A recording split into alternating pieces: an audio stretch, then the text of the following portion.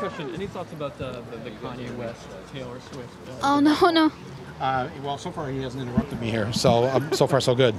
I love Kanye West. I feel so bad for him right now. You know, I think, like he said today on The View, I mean, not on The View, but on Jay Leno last night, he's had a hard time since his mom died.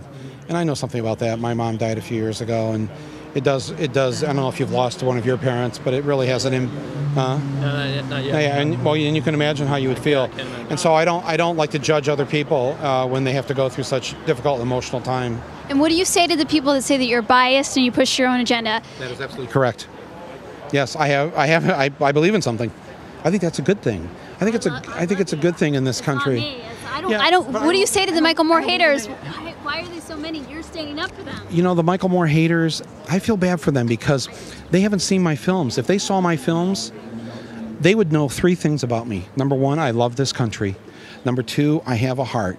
And number 3, sometimes I'm funny. So even if you don't agree with me politically, if you just come to my movies, yeah, I think you'll have a good laugh. And what's the next big issue you're going to make a film about? I don't know yet, because you'll see at the end of this film that I'm not going to make a film until somebody does something. What about the music business?